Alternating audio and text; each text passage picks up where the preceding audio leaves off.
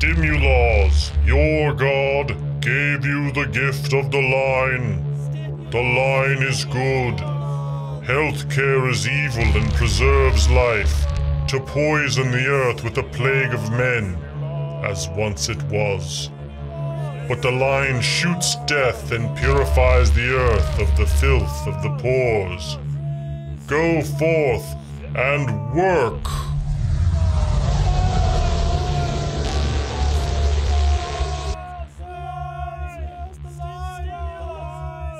Stimulus has spoken.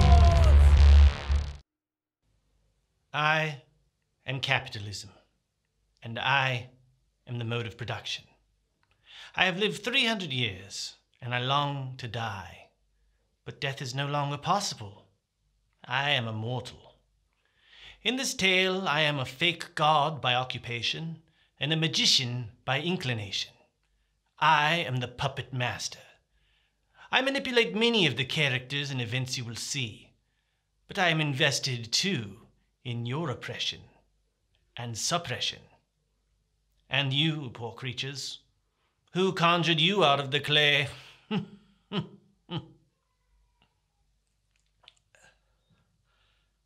Psst, that's your cue. What? Just say your lines. Yeah, okay, you know, I feel a little bit uncomfortable. I gotta say, I'm not so sure about this wardrobe choice you've made for me. Just read your lines. It's gonna be great. You look great, okay? Okay, all right, jeez. So, in late February, stock markets started... Sean Connery voice like we talked about. Okay. Stock markets started to plunge amidst fears of the burgeoning COVID-19 pandemic. The line kept dropping, and rich people got scared. Because when the line drops, it means rich people get more rich less fast. I'm sorry about this costume. We're doing this whole Zardoz thing.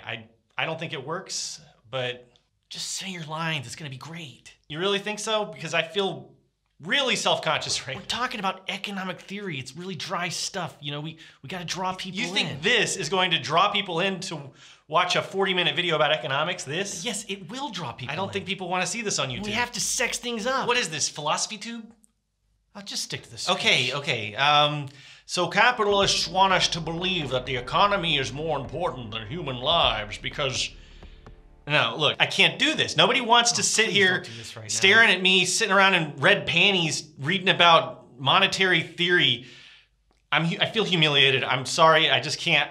I'm not doing this. Oh God, don't be such a diva. No, fuck no. I quit, okay? Because I'm not. I quit. I can't believe I shaved my fucking beard for this. Fucking Zardoz. Fucking yeah. Fucking get out of here. God. The Federal Reserve is the central banking system of the USA, and one of its main jobs is to issue money. They don't actually print the paper money or mint our coins. That's the job of the U.S. What, are you gonna do the whole video in that obnoxious British accent? Well, I thought you were quitting. No, I am. Asshole. It's the last time I'm working with you. No, fuck off. Now the Fed just decides how much money there's gonna be. They inject money into the economy primarily in two ways. First off, they can buy federal securities with brand new money. And what the hell is a federal security? That's probably what you're asking. Well, it's basically just an arrangement where you lend the federal government some money and they promise to pay it back within a certain period of time. So the Fed can basically create money out of thin air, then loan it to the government, and then the government spends that money out into the economy. And the second way the Fed can create money is by making short-term loans to banks. The banks then lend this money to clients, putting this new money out into the economy. Of course, this is a super simplified explanation, but the point is, the Fed creates money basically out of thin air and introduces it into the economy by lending it to banks and to the federal government. Wait, why are we even talking about the Federal Reserve? Oh yeah, because the line went down. So when stocks were dropping fast in early March, the Fed stepped in and decided to issue $1.5 trillion in loans to banks with longer terms than usual to increase the money supply, hoping that it would stimulate the economy and make line go up. Only it didn't. The line still went down. So a few days later on March 16th, the Fed pumped another $500 billion into the economy. Then the next day, on March 17th, the Fed announced that they would start lending directly to private businesses for the first time since the 2008 financial crisis. And as of April 1st, the Fed had a negative balance sheet of about $5.8 trillion, which was a new record. Of course, the Fed wasn't alone in trying to stimulate the economy. The United States Congress has also slowly and arduously bumbled its way through the passing of a $2 trillion stimulus package, and now they're already talking about putting together another $2 trillion infrastructure package to further stimulate the economy.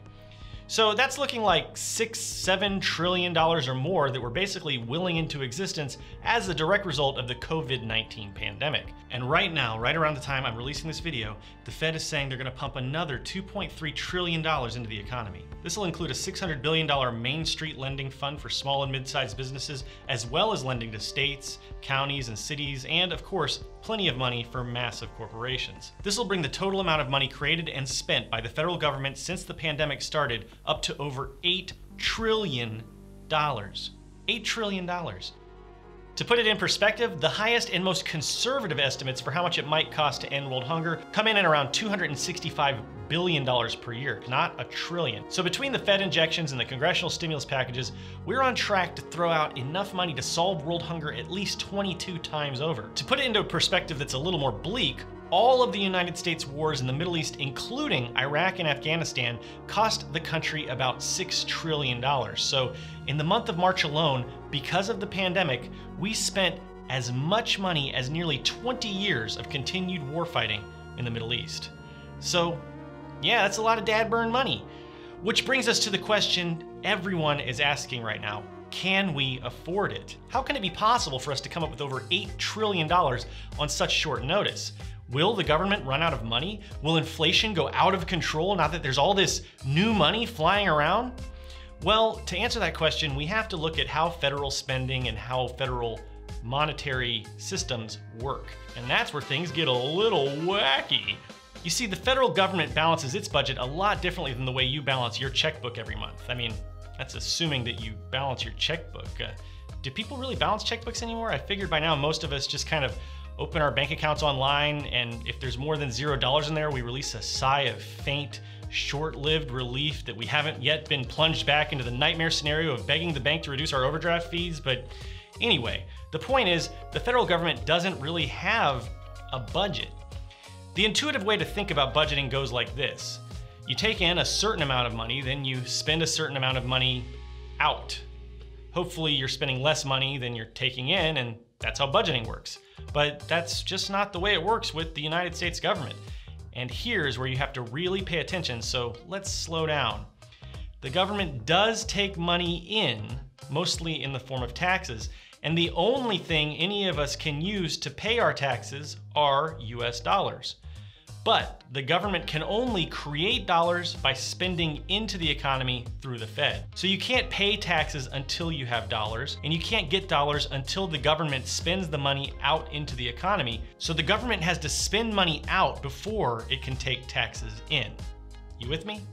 This idea is called chartalism.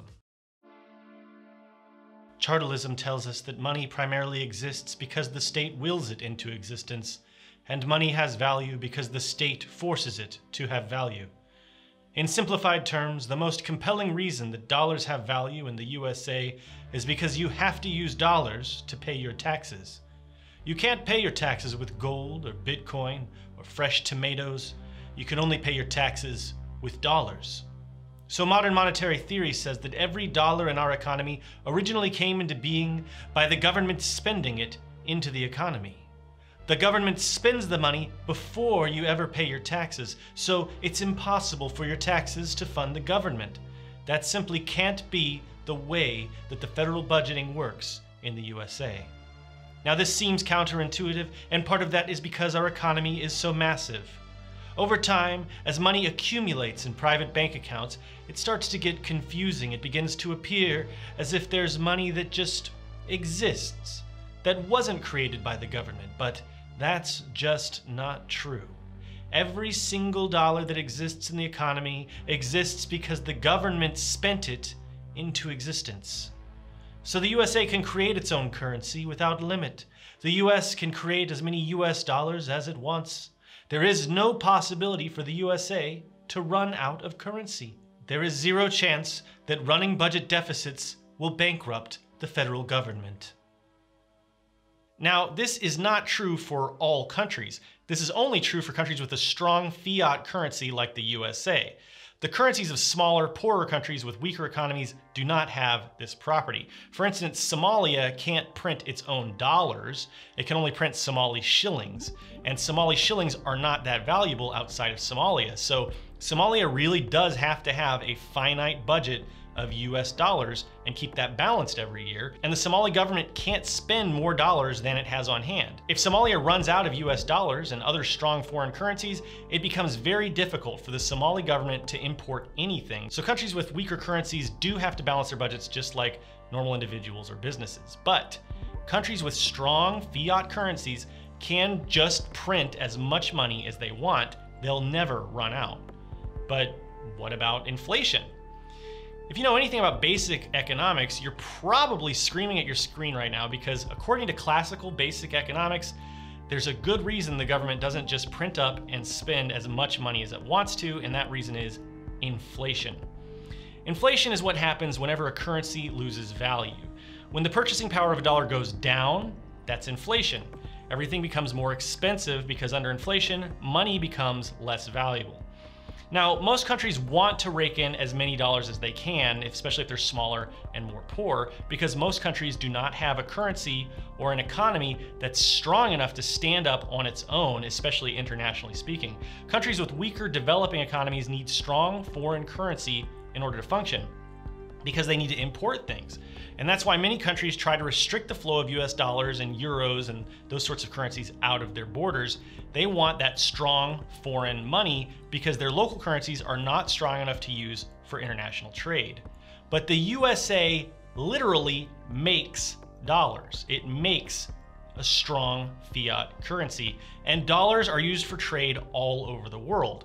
The USA is not what we call revenue constrained, meaning it doesn't have to worry about how many dollars it has on hand. It can always make more and then spend those dollars domestically or with foreign nations. The USA is never going to run out of dollars. It's never going to go bankrupt. The only constraint on printing new money is inflation. Now, traditional economics tie inflation directly to the amount of dollars in the economy at any given time. And in the most basic terms, the more dollars you have, the less valuable any given dollar is. And this model of inflation comes from the days of precious metal standards, back when currencies were directly tied to gold and silver. $1 represented a certain amount of gold. Now, with commodities like gold, these ideas about inflation kind of make sense. It's absolutely true that the more gold you have on Earth, the less valuable every ounce of gold will be. The reason gold is valuable is because it's rare, but US dollars haven't been tied to gold at all since 1971. Does that mean inflation just can't happen in the USA anymore? Well, not exactly. Obviously, the value of the dollar does go up and down. We do have cycles of inflation, even with the strong fiat currency. So what causes inflation in the USA now that we are off the gold standard? Well, classic economics have said for decades that one major cause of inflation is a federal budget deficit. Classical economists say that whenever we have a federal budget deficit, the Fed is forced to push more money into the economy, which causes inflation. And if money were a commodity like gold, that would make sense. If everyone used gold for money, and the Fed had the ability to magically create as much gold as it wanted, then naturally, gold would become less valuable every time the Fed made more. But US dollars are not tied to gold anymore. US dollars are not gold. They do not act like gold. So modern monetary theory says that deficits are not inherently bad. According to MMT, deficits are just historical records of all the times the government has made a net deposit into the economy. It doesn't mean we spent more than we took in. It means that we put money into the economy, and that's all. So print, baby, print, right? Let's just make as much money as we can. We're all billionaires now, woohoo! Well, hold on. There is a constraint on how much money you can print. And that constraint is our resources labor resources being the biggest factor, but also things like natural resources, equipment, facilities, and so on. And this is a key idea of modern monetary theory. The United States government can print as much money as it wants as long as there are resources available for the money to be spent on. If there are 500 unemployed workers out there, the government can hire 500 new employees without fear of inflation because the capacity is there. The resources are there. Inflation only happens if there's no capacity available. If the workforce is at 0% unemployment, and then the government prints money to hire more workers, that creates a problem because the government is now pushing money out when there aren't enough resources to be utilized by that new money, and that leads to inflation. MMT proponents admit that deficits can be too large or too small. It depends on how much slack there is in the economy at a given time. It depends on how many resources are available versus the new money supply. More money should be printed when there are lots of unused resources, and more money should be taxed out of the economy if all of the resources are being used. So the real key to balancing the federal budget, according to MMT, is to match the deficit with the current activity and capacity and available resources of the market. Focusing on spending less money than we tax is silly and harmful, according to MMT. It's inefficient, it's weird, it's bad. Don't do it, you silly goose. You'll never hear him say it, but modern monetary theory was central to the campaign platform of Bernie Sanders. Bernie was advised by Stephanie Kelton, one of the most prominent promoters of MMT, but Bernie didn't talk about MMT on the campaign trail, like at all, not directly, and there are a lot of reasons for that. For starters, MMT is complicated. It's boring. If you're even still watching this video, I'm quite frankly surprised because it's not exciting to talk about financial theory. Another important thing to realize about MMT is that it's descriptive. It only describes the economy.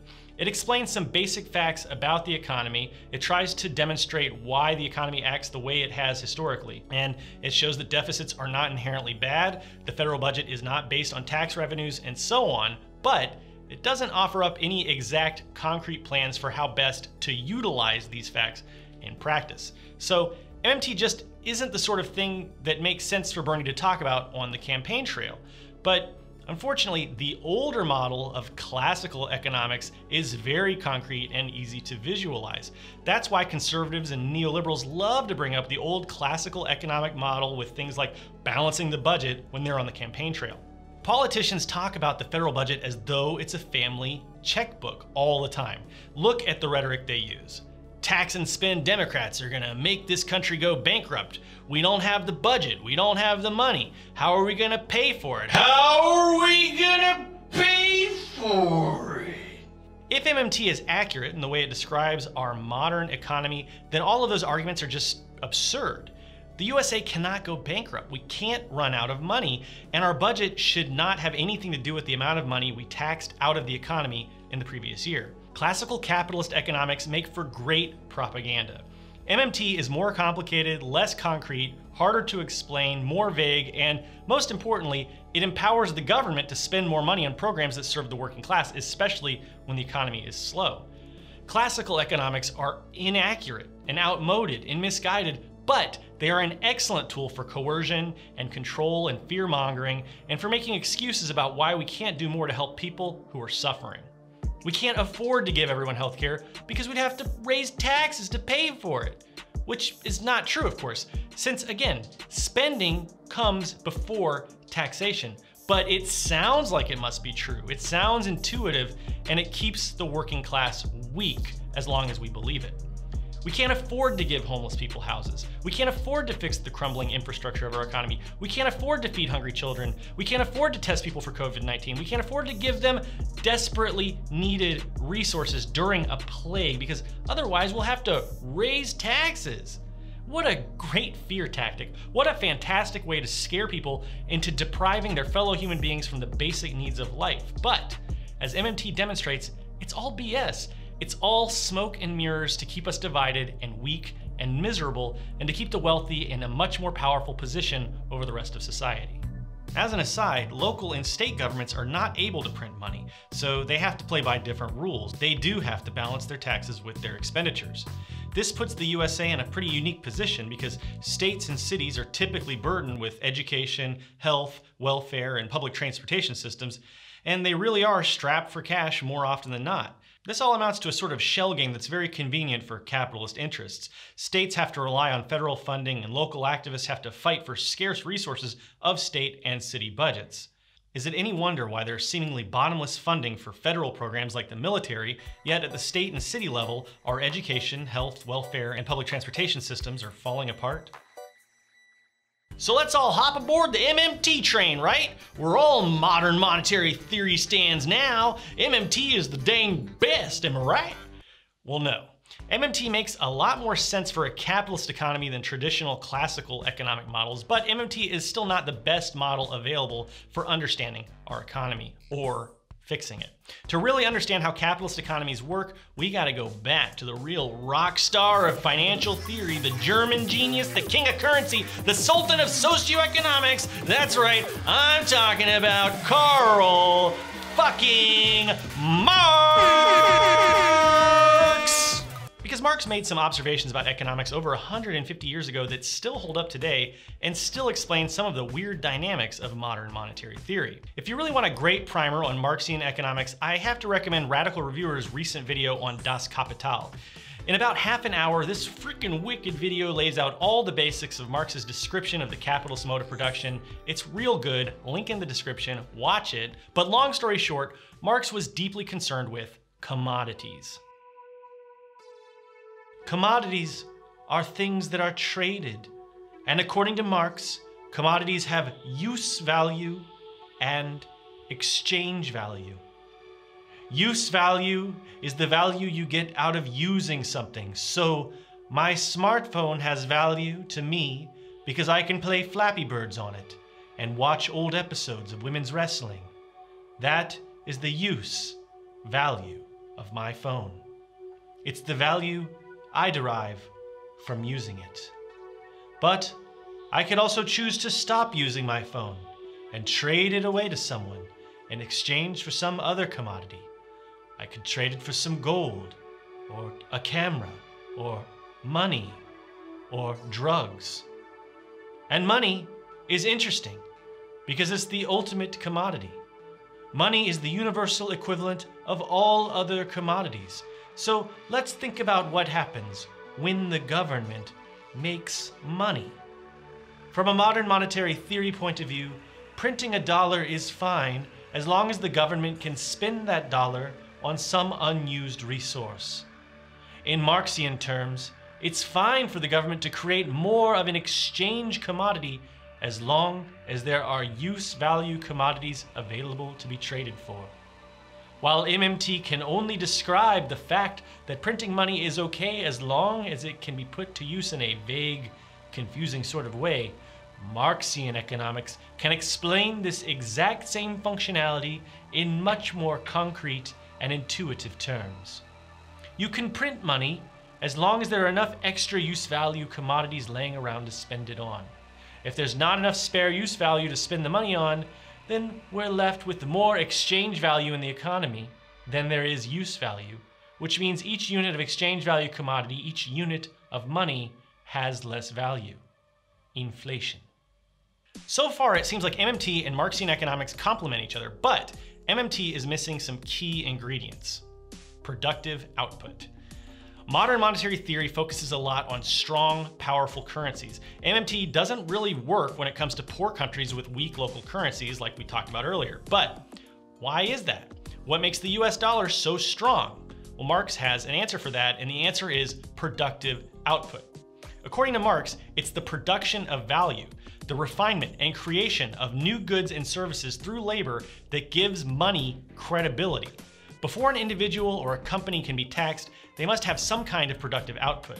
We get taxed for things like income from our labor or profits that are generated. If there's no productivity, there can be no taxation. And when productive output weakens, the economy weakens.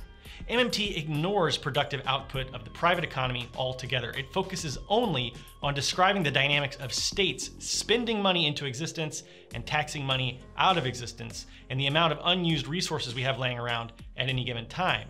But ignoring productive output of the private economy is a key oversight, and I'd argue it's one of the reasons MMT proponents seem to be so mystified by their own ideas.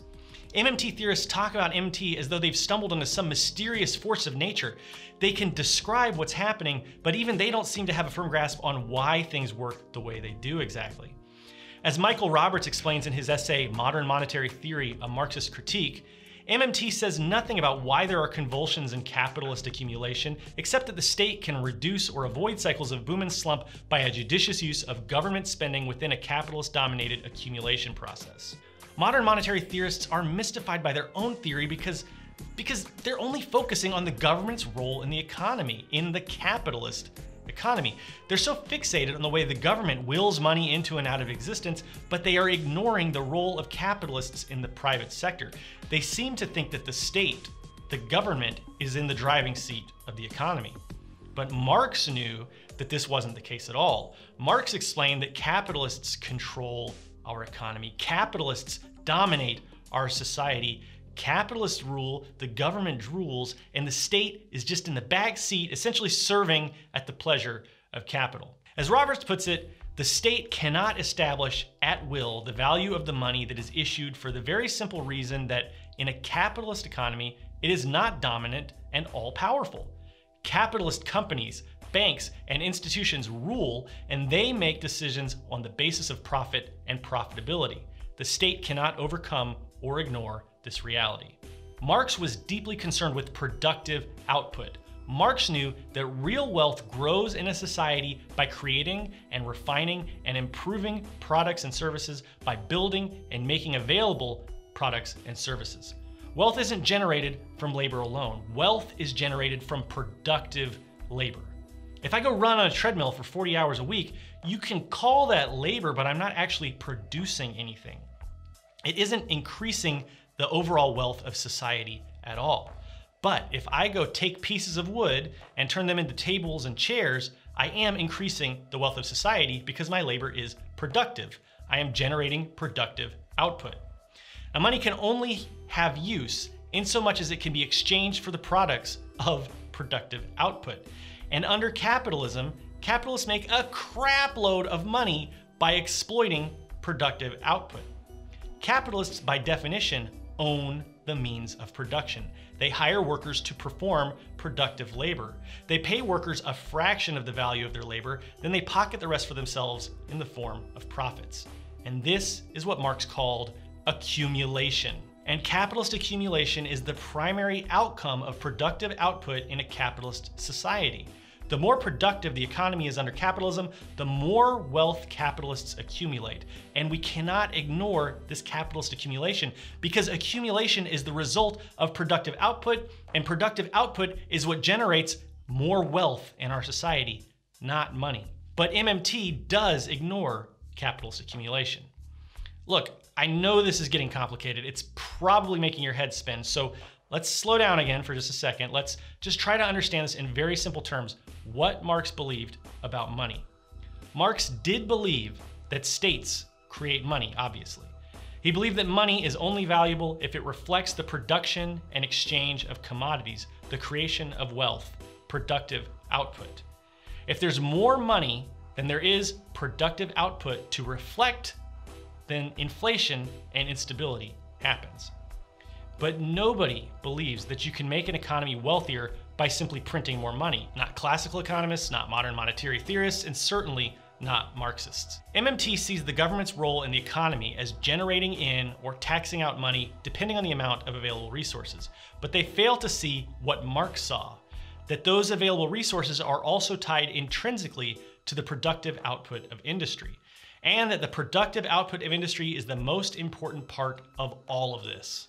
So how exactly does capitalistic productive output generate new money if only the federal government can actually create new money? It's actually sort of a symbiotic relationship that the state has with capitalists. A capitalist enterprise creates new products, but the capitalist owners don't want to accumulate the products that are being created. They want to accumulate money, and that's why they sell their products. This seems pretty obvious, but unfortunately, incrementally building up a business based on sales alone is a relatively slow process. It's really not that easy to pull yourself up by your own bootstraps. It's much faster to take out a loan than instantly use that much larger influx of money to immediately start accumulating much more money much more quickly. As long as the company's always taking in more money than they're putting out in interest, this is good for capitalists. The top executives get their massive paychecks and the shareholders take home their dividends, even if the company is technically being loaded down with debt. So every time the company has a good financial quarter and brings in a lot of money through sales, a decision has to be made. Will we pay dividends to our shareholders, making the capitalists who own the money more wealthy, or will we pay off the company debts? Well, paying off company debts may seem like the good move, right? I mean, in your own household, it's much better to pay off your debts than to get greedy and start buying stuff that you don't really need. But, of course, it's just not that simple, not in the world of capitalist finance. Take a look at bonds, for example, which are a very common form of debt in the corporate world. Basically, an investor gives cash to a company and the company pays it off with interest slowly over time in a fixed number of payments. If a company tries to pay off the bond early, the bondholders will demand a premium above the current market price for those bonds. They'll actually punish the debtor for paying off the debt too quickly. And the government further incentivizes all this capitalist debt loading by allowing companies to deduct interest payments from their taxable income. So while taking on a lot of debt is a terrible idea for you as an individual, loading up on debt isn't such a bad thing at all for a wealthy capitalist, at least from the perspective of the capitalists themselves. Capitalists often talk about making other people's money work for you, and this is a large part of what they mean. Of course, sometimes things go wrong and companies find themselves overburdened with way too much debt, and of course, when that happens, it's not the shareholders who pay the price. It's the workers. By the end of 2019, corporate debt in the USA was a record high of $10 trillion. This is no doubt a major reason why the economy appeared to be so strong right before the virus hit.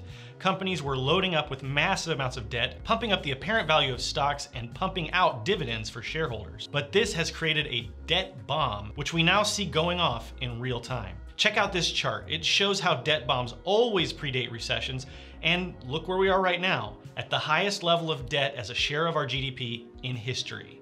Now, that doesn't look good. So this is how capitalist growth works.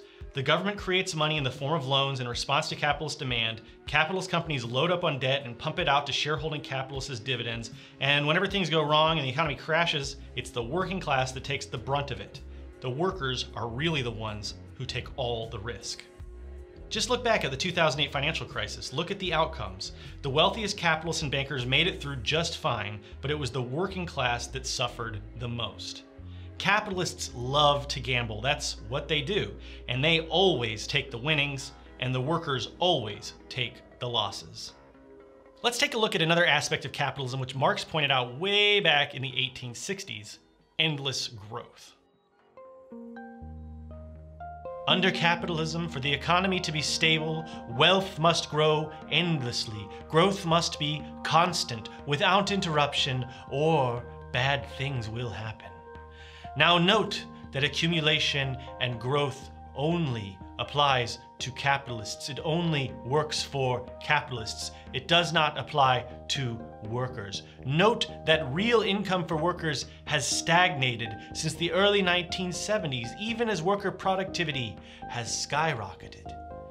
As ecological economist Georgios Kallis puts it, growth is what capitalism needs, knows, and does. Marx himself put it this way: capitalism requires accumulation for the sake of accumulation, production for the sake of production. Why though? Why does this system make capitalists so hungry for growth? And part of it has to do with competition. If an individual capitalist doesn't constantly grow their wealth, they will lose their status and power since their fellow capitalists will continue growing. Interest has a lot to do with it as well. Interest on loans is always building, so there's not enough wealth right now to pay back all the existing loans out there.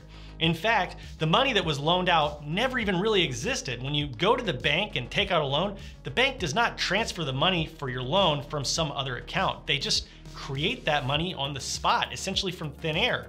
If everyone stopped paying their loans, it would be catastrophic, and the only way to keep paying interest is through constant growth of the amount of money. So, as David Harvey explains in A Companion to Marx's Kapital, growth becomes a sort of fetish in capitalism.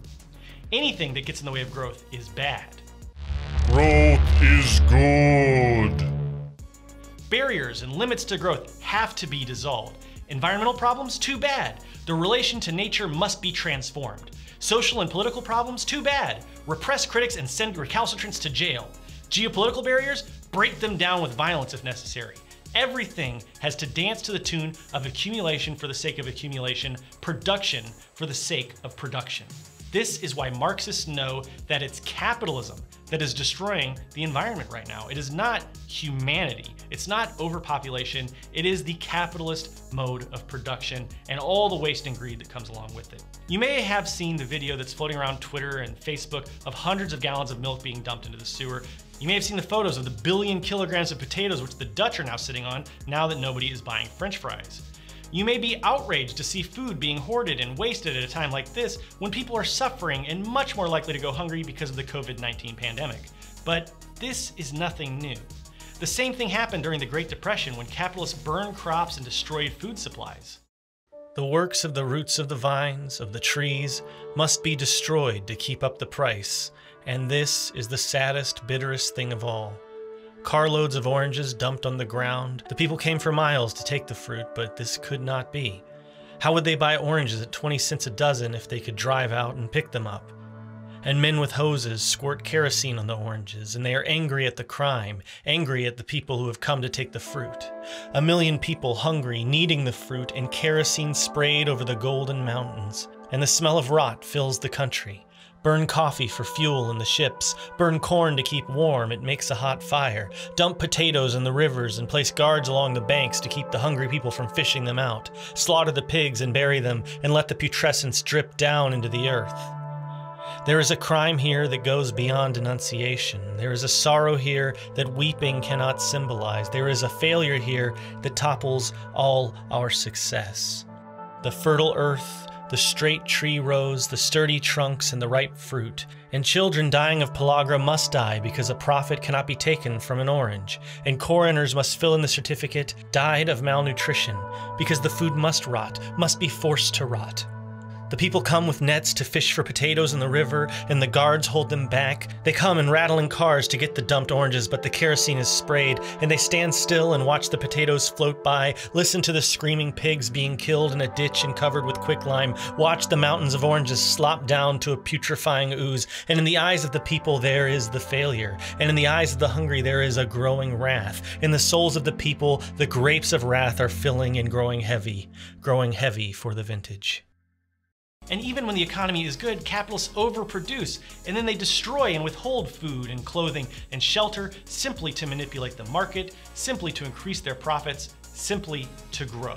Because under capitalism, it makes no sense to feed the hungry or shelter the homeless if there's no profit to be made. Under capitalism, waste and inefficiency and suffering are all just the cost of doing business. And this is why companies overproduce. It's why we destroy so much food instead of giving it to hungry people. If capitalists can't sell all the goods they have on hand, they have to destroy some of what they have to drive up the price of what remains.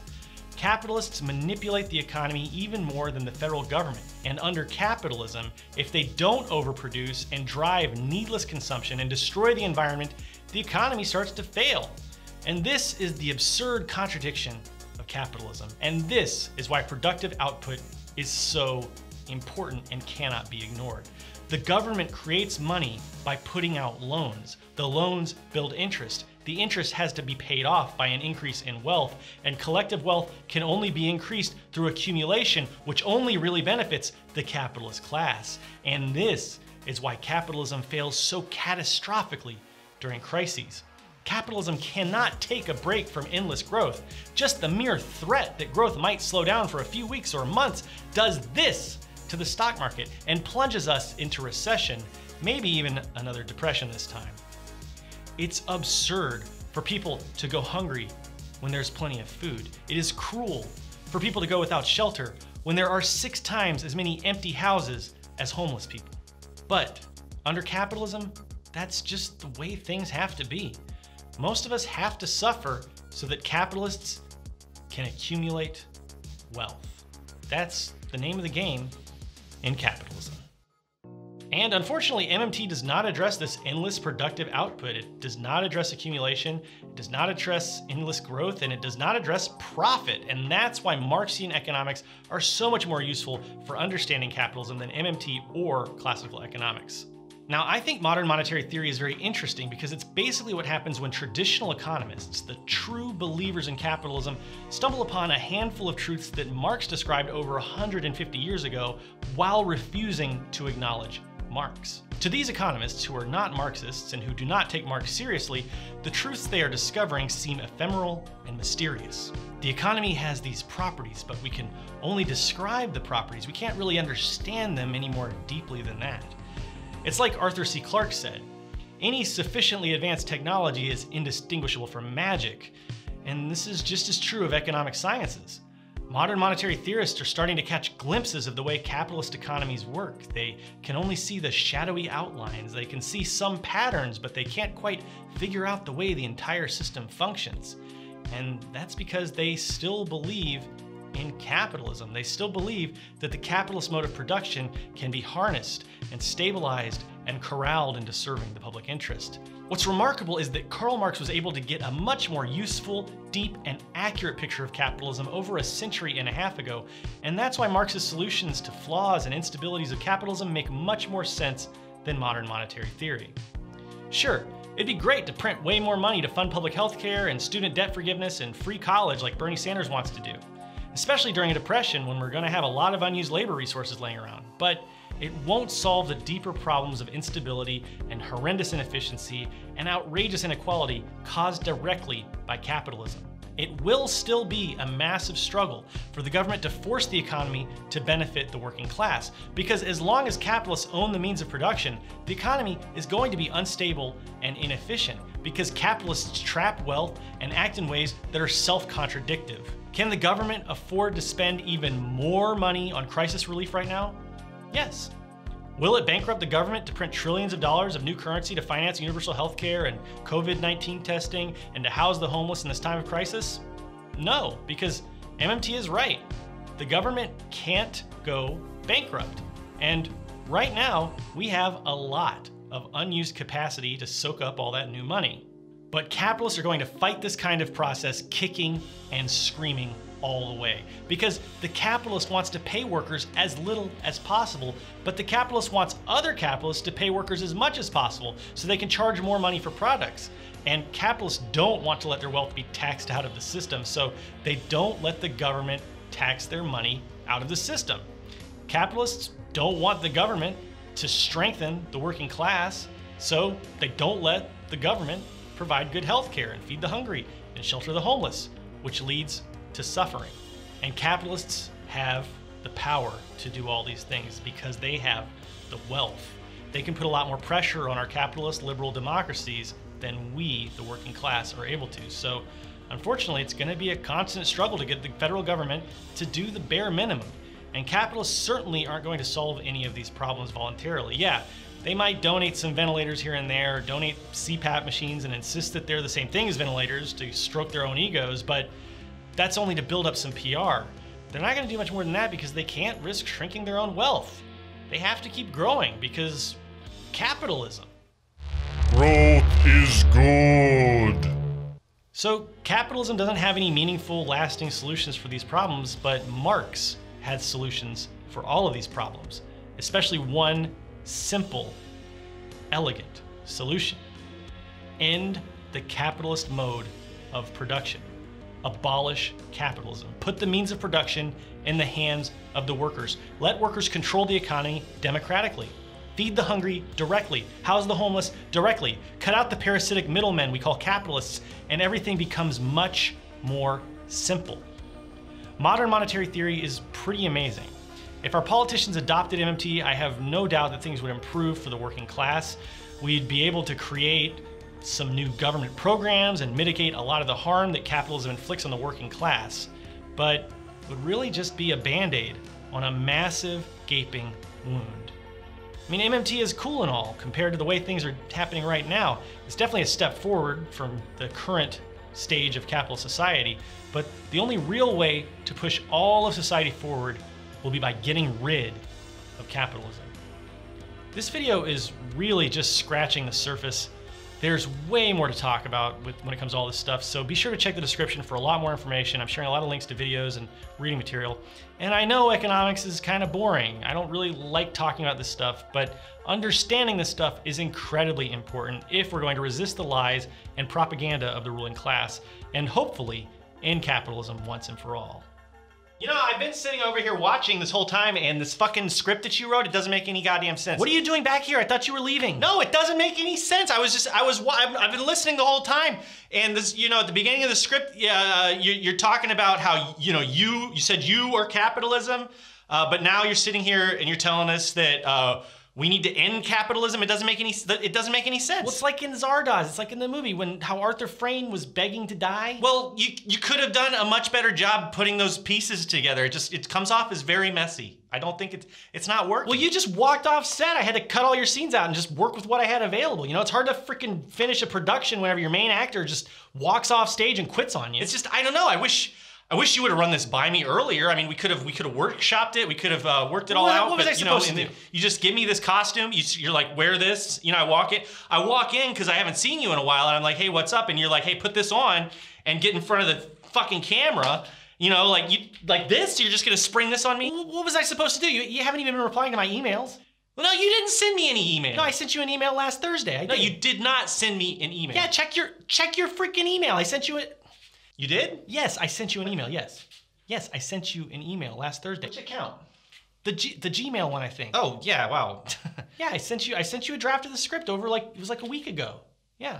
I see you did, okay, well, I'm sorry I didn't see that earlier, but still, I mean, no, why didn't you just come talk to me or something? You could have just... Yeah, well, you know, I'm a disembodied head floating in an existential void. It's not like I could just pop over for lunch. You could have called me on the phone. I got my phone with me all the time. Oh, come on, like you ever answer your phone calls? Oh, you're one to talk. You remember that time I needed to borrow a camera and you just dodged my calls? Is that a wrap? 3 weeks? Should we take 5 or... Yeah, are we wrapped out? Whatever. Well, just don't say that I never answer my phone because I do. Oh, they really are the worst. I'm sick of I'm out of here. I'm so tired of this. Yeah, I'm getting out of here too. You can't do this every attitude. You know, there's a reason that Sandra left you. Oh, screw you. No, screw you. No, screw off. No, you screw off first. No. I said it first. No, I'm sick of your attitude. I'm sick of the way that you treat me. You're unprofessional. No, this is not how you treat talent. You know, Sandra and I, that was mutual. We agreed to break up. No, that's not what she said. That's not what she said. Well, wait, you talked to her? Yeah, we did. When? Yeah, a couple of weeks ago. Wait, what exactly did she say? Well, I'm not gonna tell you. I'm not gonna tell you. Come on, man, you have to tell me. No, I am done talking to you. I'm done talking to you. Come on, is she seeing someone else? She's seeing someone else, isn't she? Oh, she's seeing that loser from Charlotte. What's his name? Brett, the accountant? No, his name is Brad, and he is an insurance adjuster. Oh, so she is seeing him.